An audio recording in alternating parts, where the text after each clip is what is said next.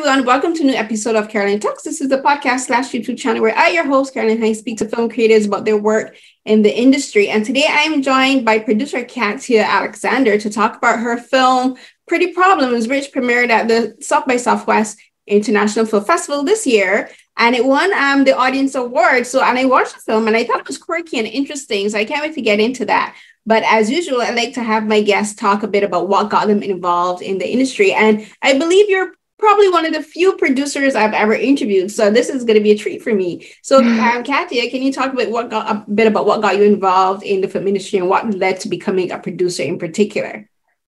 Well, I've always loved storytelling. That's always been such an important part of my life. Even when I was really, really little, I would always be telling stories and making stories up.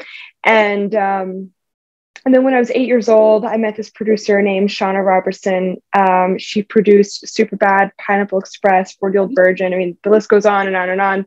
And I just looked up to her so much, and I was just like, wow, you know, you're so cool, and you make such cool stuff. Like, I want to be you. I want to be a producer. And then I grew up a little bit, and I had other hobbies and other interests. And then when I was 16 years old, at my high school, you always had the choice between writing an essay or making a video, and I almost always made a video. And my dad was like, wow, like, these are really good. You should study film. Like, you should go to college for film. And it got me remembering, I was like, oh yeah, I did always really want to be a producer. And so I started working in the industry when I was 16, and working on sets. And, I partially went to high school, and then I would do a lot of high school on the film sets. And then by the time I was 19, I was given my first feature to produce, after producing 17 projects my freshman and sophomore year of college. And all of, like, every single experience that I had just solidified for me how much I wanted to continue working in the industry and how much I loved it. And all of my passion really lies in it.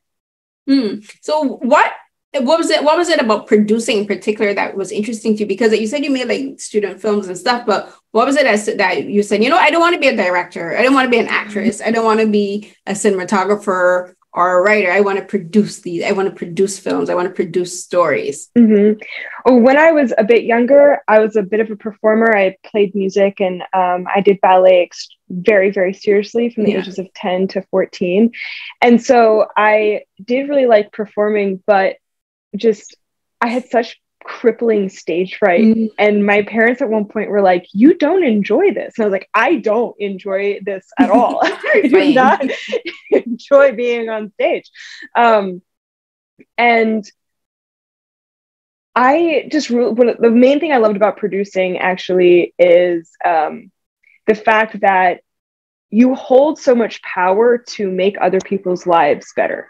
If someone is out there dreaming to be an actress, they've been dreaming to be about an actor since they were very little, I have the power to make that happen for them, as well as filmmakers who have a script that they really, really want to be made, but they just don't really know how to do it. I get to do that. And that was my favorite part of producing, was just how much you can change people's lives for the better and have people's dreams come true. And that it just never gets old. It's such a good feeling to have people, to hold some power to help people. But then also, as a person, I've always been extremely organized and extremely type A. And that's just such a rare quality in the creative industry. And so I always knew that it was a bit of my niche. It was something that I was very good at. And it was a unique skill I could bring to a very already active industry. You're like, I can do spreadsheets in a creative way.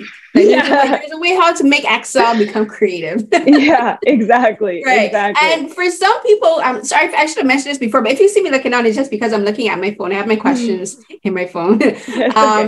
So could you explain for some people what producing is? Because I think a lot of us don't really understand what produce. We kind of have like an abstract concept and idea of what producing is, but could you just go a bit into the minutia of being a producer, like going from the beginning stages of, okay, so I have this project and this is how the steps that I'm going to take as a producer to make this film become reality? So there's different types of producers, of course. But for the main producer and the type of producing I do, usually you are approached with a project that you might really like. The project might be at slightly different stages. Sometimes the project is completely ready to film. And sometimes the project is just a script. It's just a script that someone has written, and then all the different stages of that. But the first step is to package it. So you meet with all the creatives. Usually at that stage, there isn't even a director attached yet. It's just sort of the writers and the other people that just want to make this sort of happen. And you start trying to figure out, okay, who would be the best director for this and who has the right voice for this. And not only that, you know, you start thinking in some creative ways of like, have we heard anyone mentioning that they want to direct and they haven't directed yet? And then we can maybe give them this chance and the story kind of aligns with what they're talking about. And then you start the casting process, sometimes at the same time, and sometimes you wait for a director to come on board so that they have some say in the casting. But you're constantly thinking about it in that way of just, is there an actor that fits this? Or is there an actor that's never played this role before, but we know that they've mentioned in interviews and whatever, that they want to play a role like this? And could we offer this to them? And so it's about having significant amounts of relationships between agents and managers and actors and other producers who've maybe worked with the people that you want to work with. And it's about kind of calling on those relationships, but then at the same time, they'll call you at some point and be like, hey, I'm trying to get in touch with this person. You know them. Could you do that? And you're like, great. And so it's a lot of teamwork that I love across multiple projects, across different producers, across different genres, which was my favorite part of it. And then once it's packaged and funded and you are ready to go, it's the producer's job to kind of steer the ship and make it happen and make creative choices about the project that might, you know, maybe a really perfect example is Pretty Problems. We literally didn't have enough beds to house people. And the original script had like a full staff involved in the house. Yeah. And we had to be like, we need to find a creative way to make there be 2 beds, 2 people. That's it. That's the whole staff.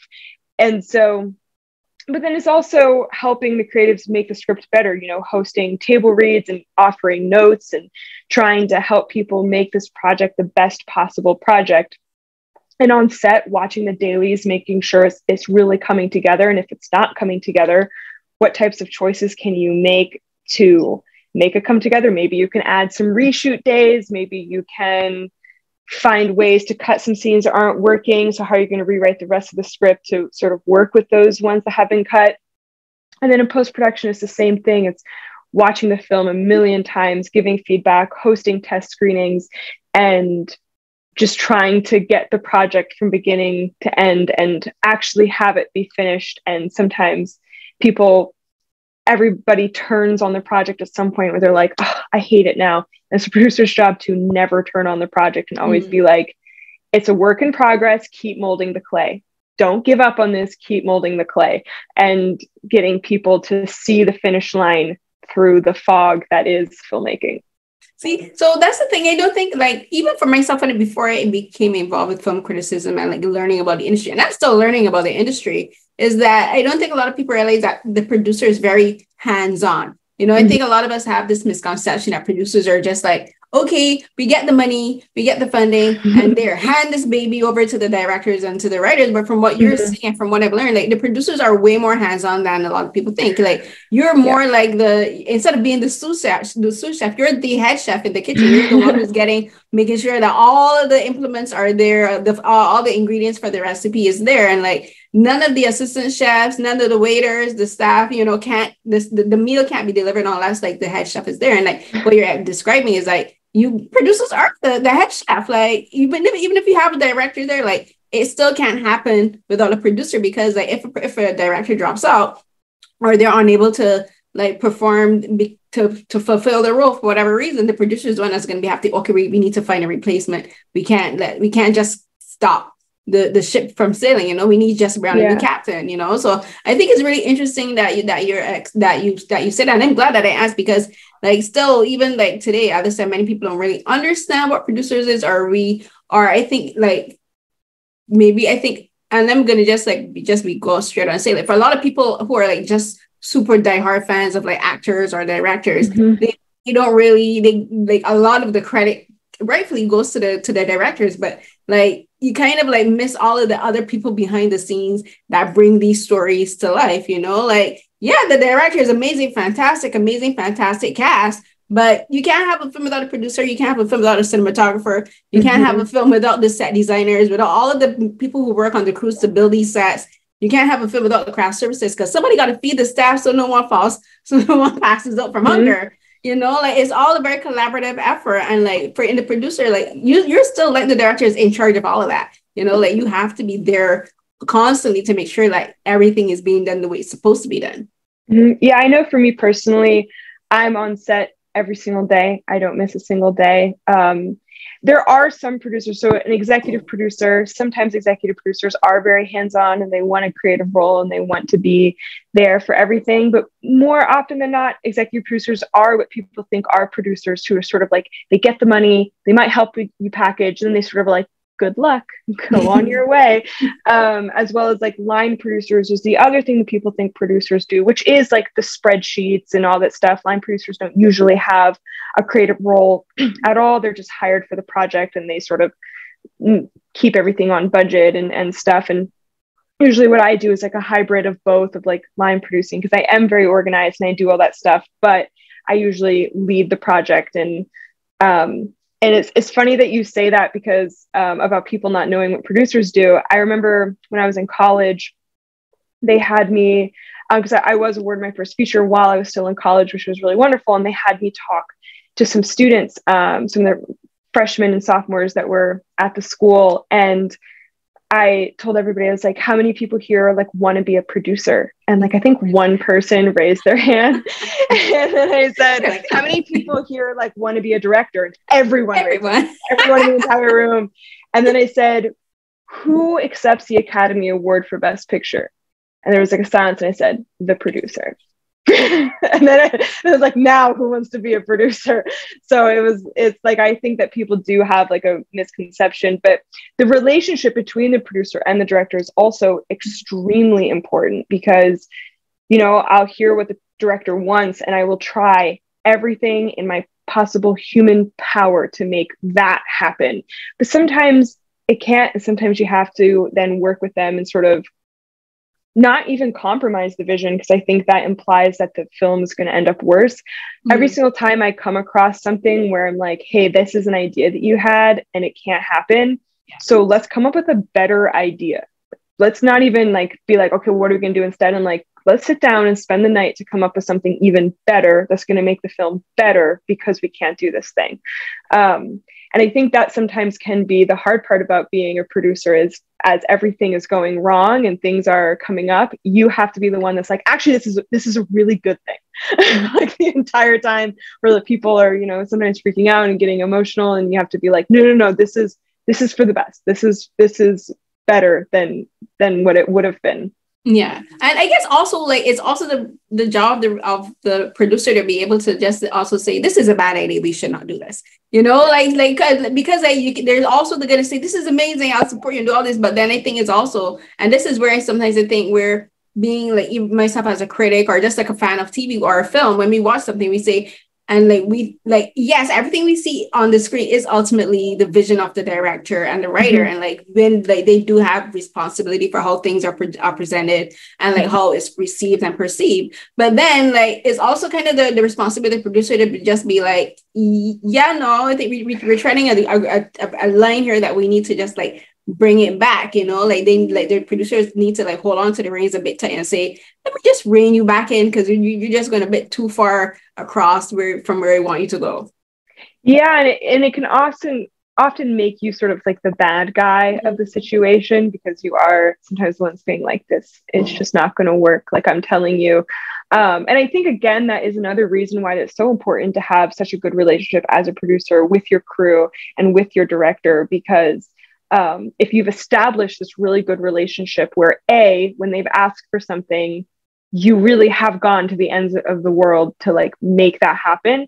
That way, if you're saying, hey, no, they're like, I trust you that it's really a no. And I'm not going to go behind your back and try to figure it out myself. Like, I trust you.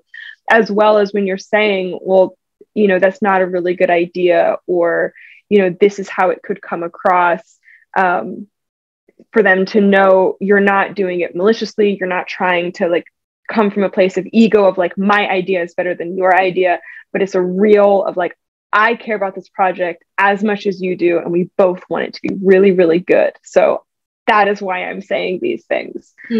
Right. Yeah. And in saying all of that, could you talk about how you became involved with Pretty Problems? Because this film is, when I read the synopsis, I wasn't sure what to expect. And then when I watched the film, and then I'll even be honest, like 15, 20 minutes, I'm like, where's this film going? I don't quite get it. But then at the end, I'm like, okay, so this film is actually talking about the excess and about the excess of humans today. Like, everyone wants to be famous, especially if they're into content production, and everyone wants to be an influencer. And everyone also has dreams that they want to pursue, and dreams that they want help to bring to fruition, which is kind of like, and if looking at, and I'm here thinking about it, like the one of the subplots of the story is how Lindsay, she meets this woman, and this woman is basically saying, I'm going to help all of your dreams come true, know? And like this character, hold on, my bring back up the cast list because my phone turned off. Kat, played by Jane Nolan, she's like, I'm going to be your benefactor. I'm going to give you all this money. I'm going to give you all this support. And then you realize that, like, we as the audience see, like, she's full of nonsense. Like, you're not being genuine. You're just here blowing up hot air. And like, she gets off on telling people, I think you're amazing, but like, you don't really think they're amazing. You just think they're amazing the way how they make you feel. And so I kind of like, as we were talking, I'm kind of like drawing parallels between the story and kind of like what you do as a producer. Because there's another film that you also produced, because I look at your IMDb, 8 Billion Angels, which kind of also talks about excess and the human desire for more and wanting more. And then it's talking about, do we want more humans to want more, or do we want less humans with more? And that's kind of like where humanity is kind of going on. Like, everyone wants to be famous. Everyone wants to be rich. There's the hustle and the grind culture. And then there's like, okay, so, and then it's like, if I don't pursue my dreams, does that mean that I'm not as worthy as the person next to me, which is one of the characters, Jack? That's kind of his story is kind of like that. He's surrounded by all these rich people, and even his wife is starting to take on this mentality where she's like thinking, you're not where I think you should be, so therefore you're not as worthy as the people that I'm comparing you to. So I want you to I went on a bit long for that, but we'll get into that. But first, talk about how you became involved with the production of Pretty Problems, and what was it about the story that drew you to it? So the way I like physically got involved, just in the way that the universe just collides, or collaborates, is I was working at this studio when I first moved to Los Angeles that I had gotten in touch with, I got in touch with them through the same people that I made 8 Billion Angels with. So it was just really funny how it worked out. And it was a comedy studio, and that's where I met Michael. And then I left the studio because the stuff I was working on was kind of coming to a close. So I just moved on to my next thing. And then COVID happened. Michael, my father had randomly met Michael and was like, you should talk to my daughter. And we both were like, we know each other. And so we started talking again, and he sent me these 7 scripts, I think it was, of all the projects that were on his slate that he like wanted to make. And I read them all, and I read Pretty Problems and was like, this is unbelievable. And through that, there was another script on the slate called A Mirror Conception, which is now called Mirror Game, The Mirror Game. And Michael and I did that film together. The production of it did very, very well. It's still in festivals right now, and it's doing very well in festivals. It's winning a lot of awards. We're very excited about it. Very different tone of Pretty Problems. It's very serious drama, one location, very focused film, or like Pretty Problems, we call it, Wonderland. Like, it's just, it's crazy. And so complete opposites, but the whole time of making Mirror Game, as much as I loved the film and was so excited about it, I just kept going up to Michael being like, so what about Pretty Problems? What's happening with Pretty Problems? At the end of filming, he was like, I really want you to produce Pretty Problems. You know, that went well. I think you should do it. And so the thing that drew me to the script so much was it was just so realistic. A lot of people keep asking us how much of the film's improv. Like, was the whole movie just improv? Because it feels very conversational. It's very the timing of everything. And we did improv a lot on set. I will admit that. But of what made it into the actual film was pretty much all scripted. And so it was just, that's just how it was written. Like when I read it, I really felt like real conversations were happening on this page, as well as I loved how complicated it was. I think that so many times when I read these types of scripts, which honestly is a valid view as well, which is just like rich people are pure evil and they just want everybody to hunt each other for sport. And that is all rich people on the planet forever. And everybody else is just hunting each other for sport.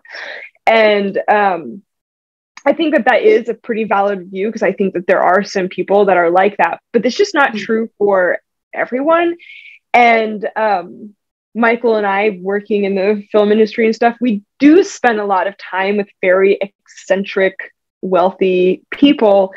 And we sort of were like, how do we tell this honestly? Because they're not always great people, but they're not pure evil either. There's a kind of a gray area. And between Kat and Matt, like one of the things I really found so interesting about the characters was this sense of like forced intimacy. You know, within 5 minutes of meeting Jack, Matt is telling him that his father committed suicide in prison for doing insider trading, and that his mom. Why are you telling me these things? Yeah, and it sort of is like, what? You know? And it's same thing with Kat. She's sort of being like, you're amazing, you're perfect, you should come away with me for this weekend, we should start a business together. Like, but what's really happening for me in these, what I was seeing in these characters and what I've seen in real life, is the reality of it is that they just don't have friends, and they don't have intimate relationships, and they don't know how to have intimate relationships. So instead, they're just kind of forcing all this stuff to feel intimacy with other people. Because ultimately, that is the most important thing in life, is to have community and have love in your life. Whereas Lindsay and Jack do have this really beautiful marriage, but then once they start kind of comparing their love for each other with instead just this massive amounts of wealth, Lindsay is starting to be like, actually, I would rather have the wealth, because she's thinking, well, these people have no problems. They're just so happy. Where Jack's kind of staying grounded the whole time and being like, what are you talking about? They have no friends. They don't love each other. They're alcoholics. Like, what are you talking about? They have so many problems.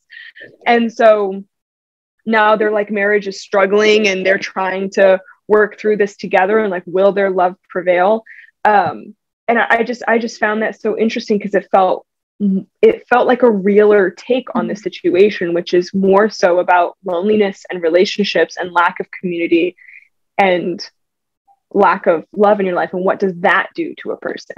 Exactly. Because I'll be honest, like when I first got the the publicist that I communicate with regularly, she sent me the trailer, and she's like, would you like to interview the producer? I was like, first, and I'm like, sure. And I was like hesitant, because I'm like, this is a film about a whole bunch of rich white people. I'm like, how will I relate to this? And again, this is one of my favorite things about film, is that you can watch a film about people from a completely different race, with completely different social and economic demographic, and still find something relatable. And this is what I think one thing I really like about this film is that it's offbeat, for one. Like, the tone isn't very specific. It's like a comedy, but then it's also kind of like a bit of a romance, because it's talking about the relationship between Lindsay and Jack. But then it's a bit of a horror too, because when it starts out, I was like, is this a horror? And Jack was me. I'm like, Jack is a white man, but I'm like, Jack, you are me and I am you. Because Jack was like, this feels like a bad idea. Jack was like, is this a horror movie?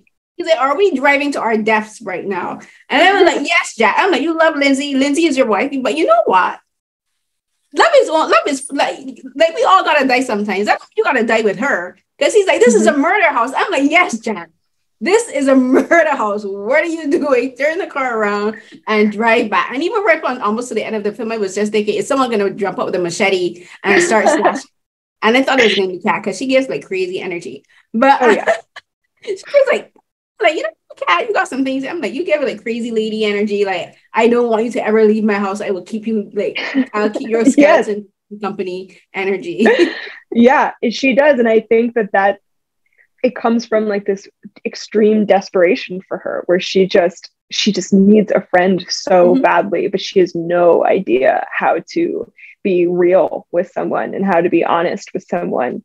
It's actually funny that you say that, because we obviously filmed on the property, and all the emails I sent to the cast and crew, I was like, okay, guys, here's the deal. You know, we did name it Murder House. We're not murdering you. Please do show up. No, there is no self-service. You'll be fine. We won't murder you. And, wait, there really wasn't any self-service? Yeah, oh, that was real. Yeah, that was really hard as the producer. There was like 1 or 2 areas that like kind of got service and stuff, and there was Wi-Fi, but I mean, there's a whole crew, so the Wi-Fi didn't work very well because it's like 40 of us are attached to it. I mean, it was, we were definitely really cut off genuinely from the world when we were there on this compound. But I had to send multiple emails because I also didn't know some of the crew members. I sent multiple emails being like, every email ended with, "We are not murdering you. I promise. We are making a movie. We are not murdering you. Please show up to the first day of shooting, please." No, I would be like, you know what? I'm like, do I really need to like boost my career acting this film? Because I might just die in the process. Yeah. No. Let's not become a Hollywood urban legend. yeah, exactly. So can you just talk a bit about just like watching how the cast and story unfolds? Because as you said, you as a producer, you're there for you personally. You're always there on set, and you're always there like giving like your own notes and observations. So like, was there anything during the filming where you were just like thinking, you know what, this is like hysterical, but then you also thought, you know, this is very much like my life? Because there's certain situations like the conversations that where to me, like I said, Jack is kind of like me, because Jack is the person where, you know, we think in our daily lives, like, I will never be this person. I will not be the statistic in this situation. And then you actually end up in the situation. You're just like, how did I get here? You know, and you're like, what am I doing around these people? So like, were there any moments where you were just like, you know what, this is like too much a bit like real life for me to be able to like understand right now?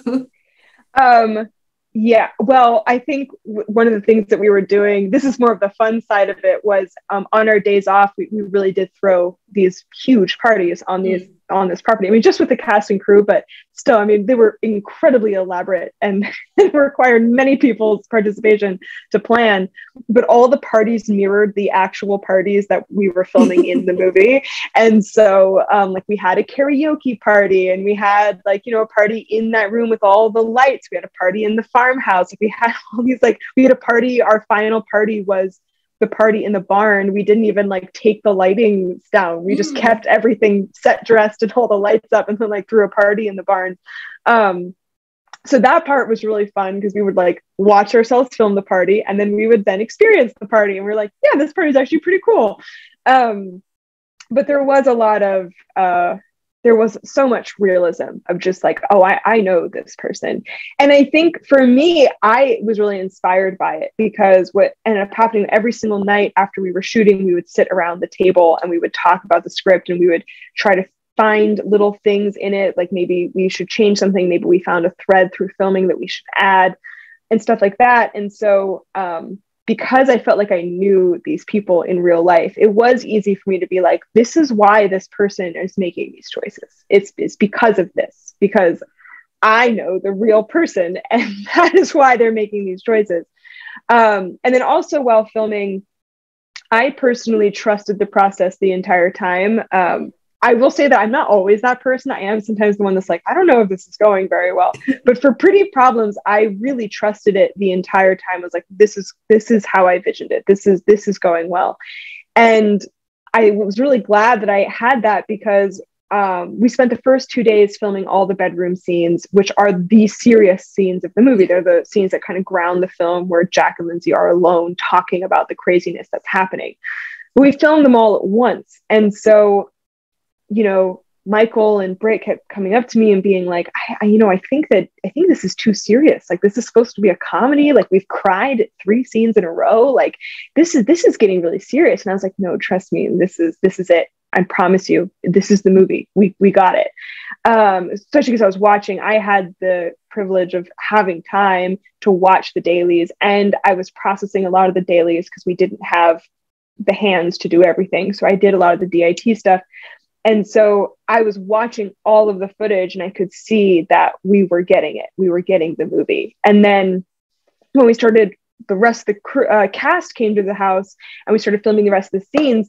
Then Michael coming to me being like, I think we're making American Pie. I don't want to make American Pie. Like, this is a problem. And I'd be like, no, like, trust the process. We are getting the movie. We are capturing the movie. And it wasn't until we saw, it wasn't even the first cut. It was like a couple cuts in that all of a sudden Michael and Britt were like, you're right. We got the movie. Like, this is good. This is coming together. And I was like, I knew it. Like, I knew that we got the movie.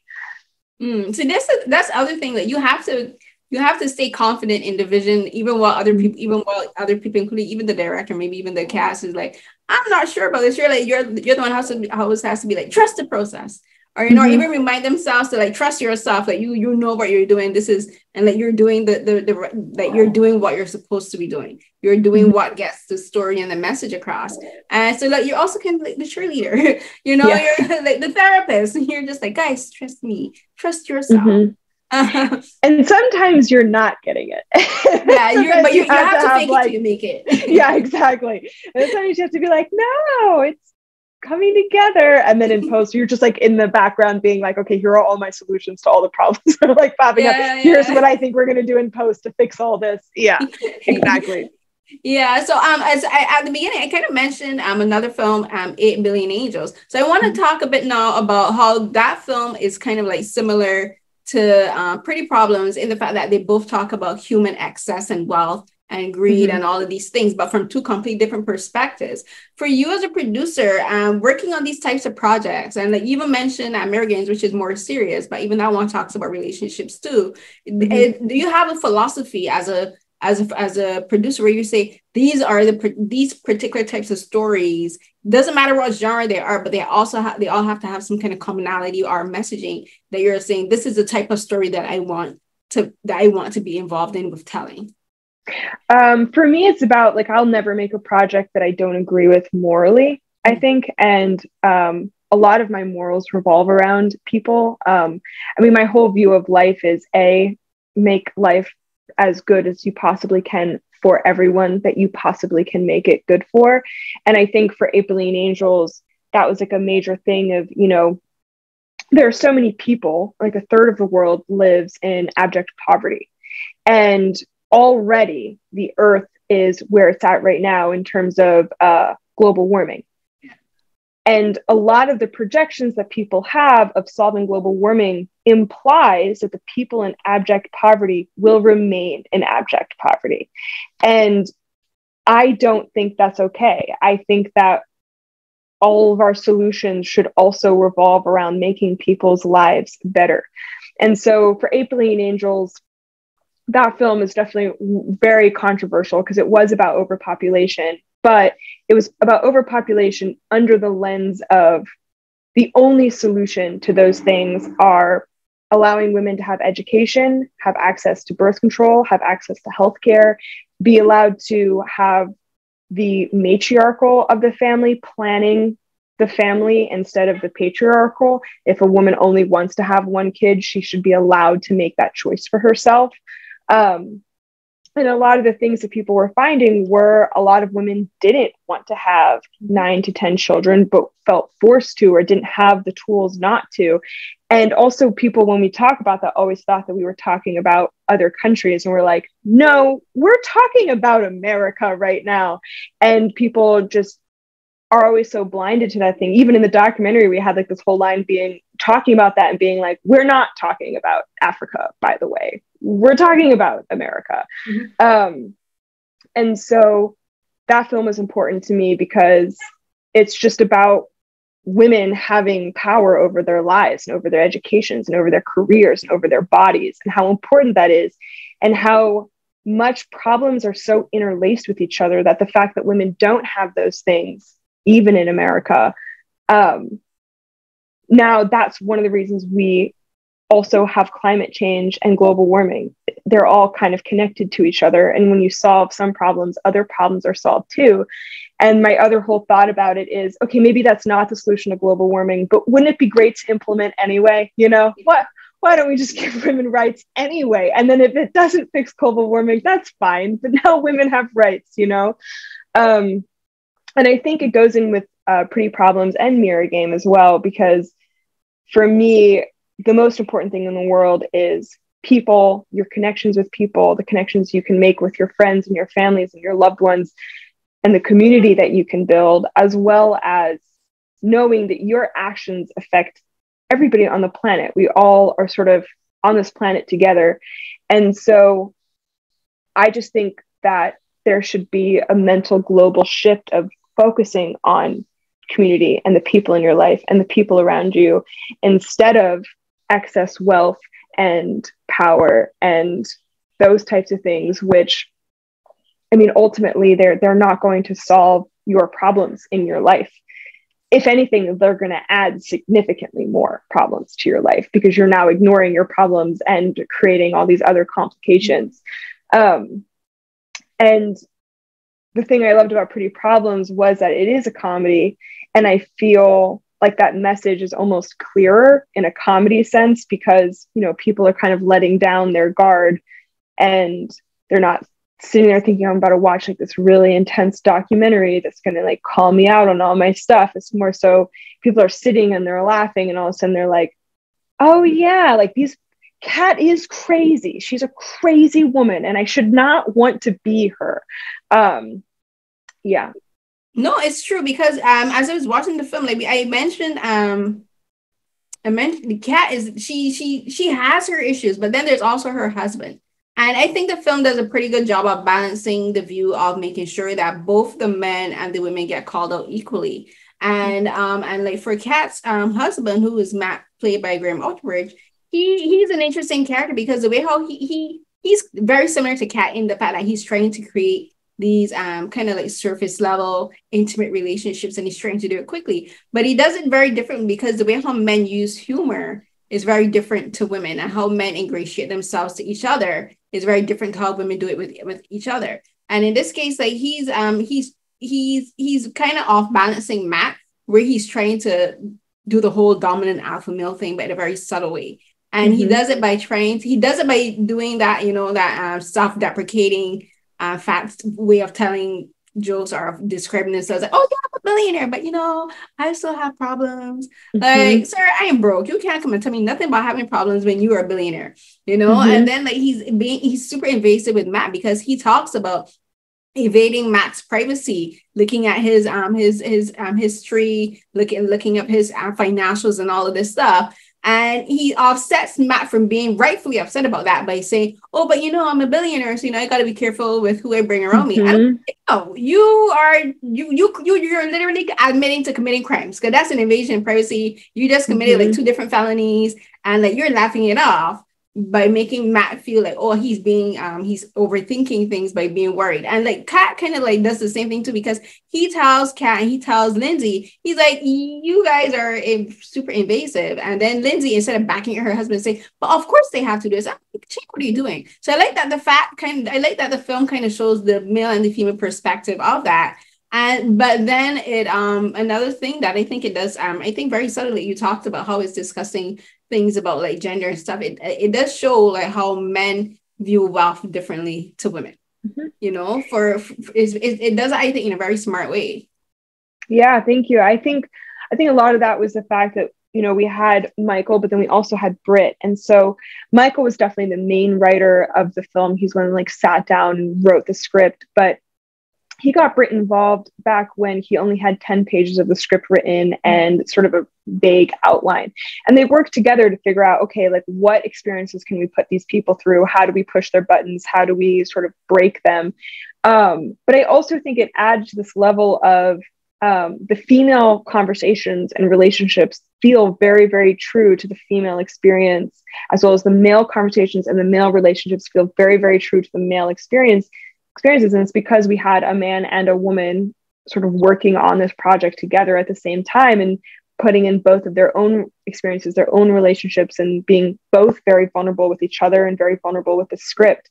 And I think that is why it so accurately portrays sort of those both very, very different things. And I do find it really funny about what you're saying about Matt with his sort of alphaness. And I think it's totally true. And I think Jack is the only one that's sort of picking up on it throughout the film, where he's saying like, no, they're making fun of us. They don't like us. They're making fun of us. And Lindsay's like, she just doesn't want to believe it. She's like, no, they love us. They support us. They're going to fund our company. And he's like, no, they're not.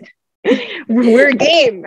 Exactly. It's kind of like, it is a game to them. And like you mentioned before about how there's films when it talks about what it's about. A lot of films these days and even TV shows are about the rich hunting the poor, you know, using the poor for sport. And I'm like, the film kind of like that story is kind of like that from more of a bourgeoisie kind of like a more bourgeois perspective and more, you know, because like they are hunting the poor and using them for their entertainment. And like, but Kat does it by going into like because I get the feeling that she did this before to other women, like, you know, going into like clothing stores or jewelry stores and look for the shop assistants. And she's like, I'm gonna boost up your morale. I'm gonna tell you that you're beautiful, which they are, but she's not doing it to like be genuinely nice and like to be genuinely and supportive and encouraging. She's doing it to like lower their guard. You know, she's like slowly, very subtly baiting them.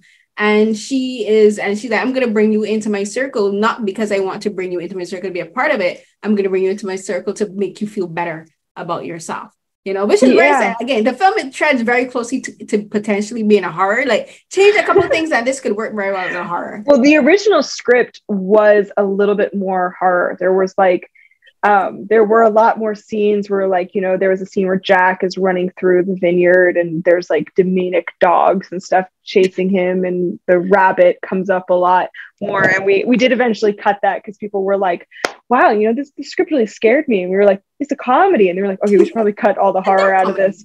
And because it did used to also be called Pretty Problems in parentheses Murder House. And so we were like, okay, let's like stick to one of these things.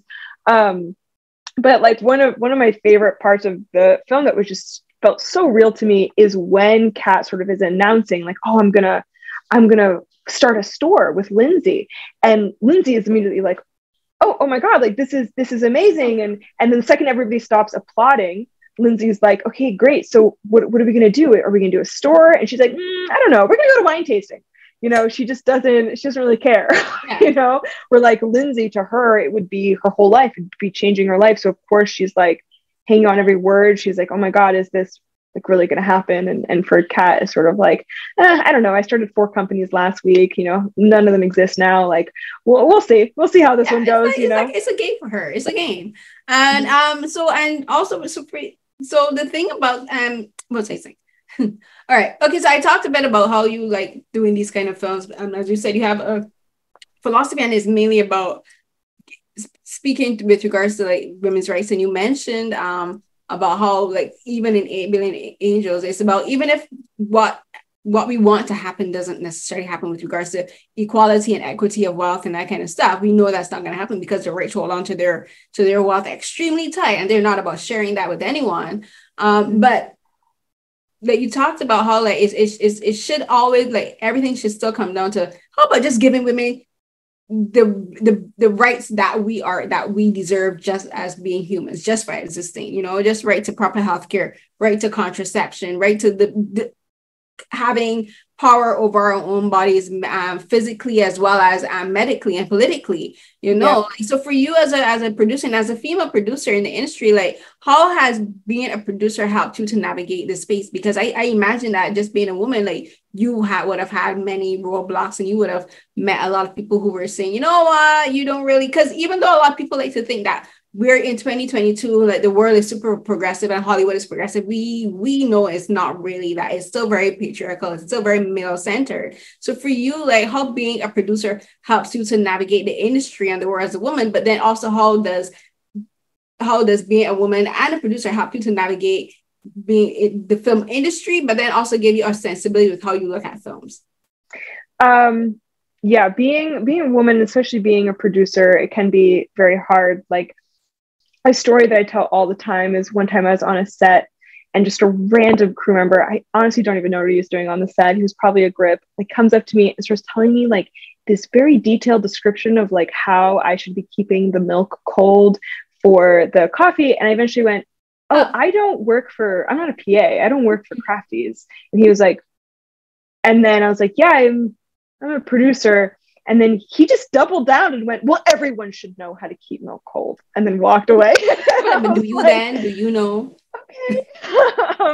And so that type of stuff happens a lot, or I'll say something and nobody listens. And it can be incredibly, incredibly frustrating, or even just being trusted with projects or being trusted in any way. And I think the industry is definitely still a boys' world. And there's been many experiences in my life where just a lot of the men in the industry that I know, like they'll go on a boys' trip to Hawaii, or they'll go on like a boys' trip to Las Vegas. And I'll be like, I mean, you guys are my friends, you're my peers, we make projects together.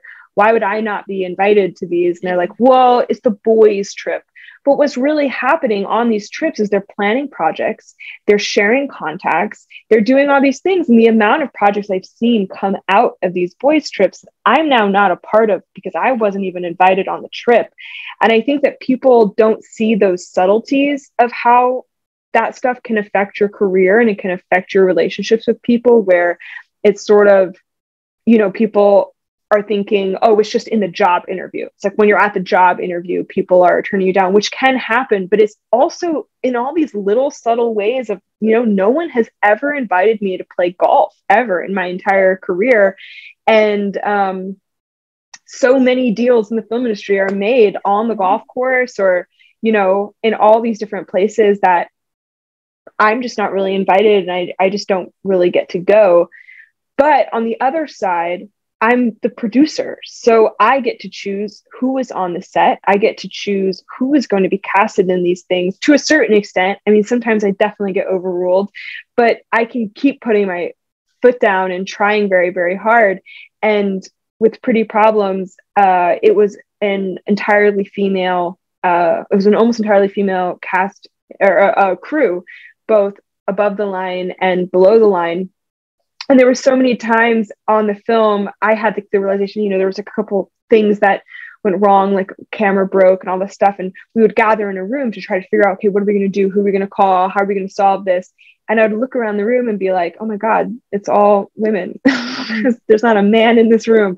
And it felt really good, because I felt very heard. And I think that there were so many times where we could, you know, talk to each other in these very specific ways that were just made me feel very comfortable. It was, I guess, like in a sense, like there was less like code switching, really, because it was all women. We were all together. It wasn't like, okay, well, now we're entering the boys' club, so now we got to act like them. We could just kind of act like ourselves.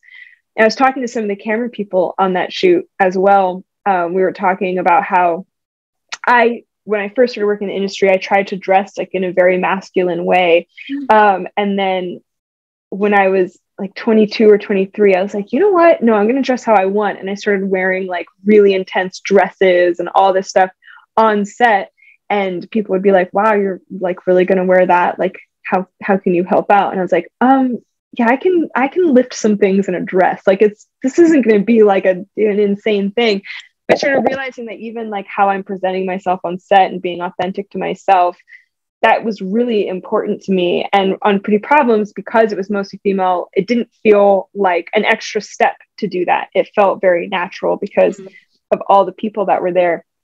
And so I think that it was a realization I only had very recently, because I felt very powerless in this industry for a long time, where I was like, well, I'm just at the whim of whoever, you know, wants me to produce their movie, and that's going to happen. And now I am in a unique experience where I can say, no, I don't like that project. It doesn't align with anything I believe in, or I'm not going to do this if you're not going to hire these people, or if you're not going to represent these people. I'm just not going to do it. And people will listen and be like, okay, great. Then we'll represent those people and we'll hire those people. And so it takes a while to get there, and you have to kind of go through a lot of BS to kind of get there, but it is really worth it, because then when you're sort of the boss, you get to kind of choose who has a seat at the table and who has a voice in the room. And I think it's very important that some people with certain worldviews they shouldn't have a seat at the table. They shouldn't be the leading voice in the conversation. And there are so many people that have so many important things to say that don't have the access to have had a certain career that could get them certain jobs. And I'm trying to dedicate myself to trying to give those people a voice as much as possible. And I think it would behoove me to, I have to asking about getting, you talk about bringing people to the table. So what about advocating for like women of color in particular? Because we know that Hollywood is so much more harder for women, yes, but definitely women of color to get not only seats at the table, but to just even get in the room to be able to get a seat, because we see so much projects, and like you talk about these, and what you're saying about the men going to the golf course, and like using the analogy of seat at the table, like this is something that is said so often these days, and it's something I've been thinking about recently, where we talk about getting a seat at the table. But as we mentioned, so many of these films and so many projects and so many deals are made away from the table. They're not even made at the table. They're made like on the golf course. They're made on yachts. They're made at lunch. They're made in some bar, being like super hyperbolic, but some bar filled with cigar smoke and a snifter of brandy. But that's how they block out women and women of color from getting opportunities, because like those places are already exclusive only to white men in particular. Like that's how they are able to block everyone else from getting access, because they don't even make the decisions in the places that we think they occur. They already occur in places where like everyone else is excluded. Yeah. So for Pretty Promise in particular, there were versions of the script that included people of color. And we had a lot of conversations about how we shouldn't be calling out. So here was like the major thing. We were saying, okay, for Britt's character, Lindsay, it changes the story completely if it's a person if she's a woman color. of color, it would be different. Yeah. Same thing with if Kat was a woman of color, it just completely changes the story. And we didn't want to paint that in a bad light, and we didn't want to sort of call that out. We were like, this is a film to call out white people on being crappy. And so we tried to find diversity where we could. Behind the scenes, there was a significant amount of diversity. We got awarded the Reframe stamp by Sundance. They only award about 26 of those a year. And you need to have not just female representation, but representation of people of color. And so we had behind the scenes, we had a significant amount of representation. And then we hired Vanessa as well, because it was like the one character that we knew, okay, it benefits the story that she is a Black woman. And also Vanessa is like the light of my life, and I love her so much, and she's already cast in every project I'm ever going to do. And so for that specific story, it was a conversation that we had for an extremely long time. And this was the decision that we made. We thought that for this story, it is a story about calling out white people and white people calling out white people. But moving forward, that's not true for all stories. And if it was true for all stories, then those probably aren't the stories that we should be telling. We should be telling other stories. So moving forward, now that there is room for that within the movies and with everything, it's something that I've been fighting tooth and nail for. I absolutely won't sign on to a project if the cast is entirely white, or if it is just a white story, because I kind of honestly just find that boring. I don't think that that's interesting at all. I think that that's what media has looked like for 200 years. And it's been done before. We've done it. It's time to move on and to kind of change. And so I completely agree with you. And it's something that is extremely important to me. Yeah, no, I agree with you about if you had added any of the cast were people of color apart from Vanessa, the context of a lot of the scenes and the overall plot would be completely different. And there is a way to make another film that would touch on those stories, but this film in particular for Pretty Problems, it does like that to me. That makes sense. But you mentioned Vanessa, and I know we have to wrap it soon because I was told we only had a specific amount of time. But you mentioned Vanessa, and her character actually made me laugh. And there's a lot of scenes in this film that made me laugh. And I had to ask you, there's some references to some Spice Girl songs, and it was like yes. And I was like, I must ask her about these references and about Vanessa's characters. Can you talk a bit about that? Yeah, so we were talking about like sort of sometimes, you know, some of the shamans and stuff in Los Angeles and how so many of them, they're just so fake and everything. And we were kind of talking about Vanessa. I mean, one of my favorite moments for her is like when she kind of gives her speech, and it is just an accumulation of song lyrics from many different songs. And Jack and Lindsay are the only two that are like catching on. Like with every other line that she says, they're both like, they're like, yeah. And but then at the end of her speech, she goes, right. And then she does this look that is just like, I hate these white people. And then like kind of carries on. I'm only here to get paid. Yeah. And so I just was like, yes, she is the perfect person for this role. And she was amazing. And honestly, that character is a lot like her. She is so like funny and out there and crazy. And like I said, she was my favorite person on set, and she's my favorite character in the film. And so, that was, I think like the whole thing of it was just like, okay, like if these rich white people are just going to like kind of pay me to like sort of mix up some cocoa mix and water and say like some song lyrics. Yeah. She's like, call it cacao. I mean, why not? Why would I say no?